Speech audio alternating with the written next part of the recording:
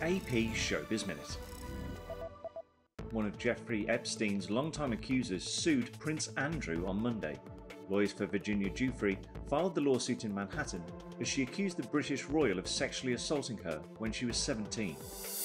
New York real estate heir Robert Durst struggled to hear his attorney as he took the stand Monday at his murder trial where he denied killing his best friend Susan Berman 2 decades ago.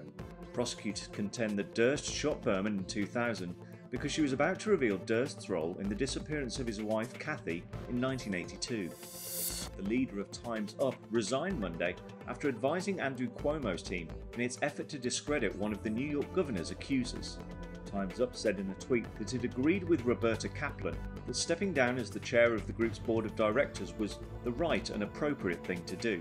A report issued by New York's Attorney General has concluded that Cuomo sexually harassed 11 women. This is Matt Kemp with AP Showbiz Minute.